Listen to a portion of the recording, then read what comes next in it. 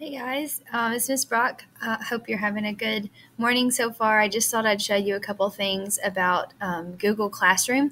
We have not done Google Classroom, but I want you to check out how to get there because I've set one up for everybody. So you have to go to your Google Waffle up here, scroll down to Classroom. It looks like a little green rectangle black chalkboard. Click on that.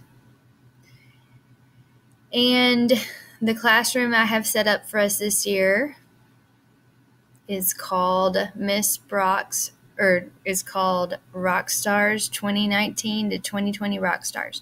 So you're going to click on that. It looks like this. We have a class code. This is our class code, and you will need to type it in, kids.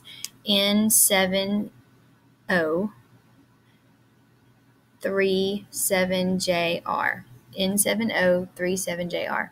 So once you type that in, you can see, and I can post assignments all down the main home screen. And one assignment I want us to do is a final draft of our Living Museum speech. So you are going to log into your Google account, the Google Waffle, click on Docs, and you're going to have to pull up your famous person's speech.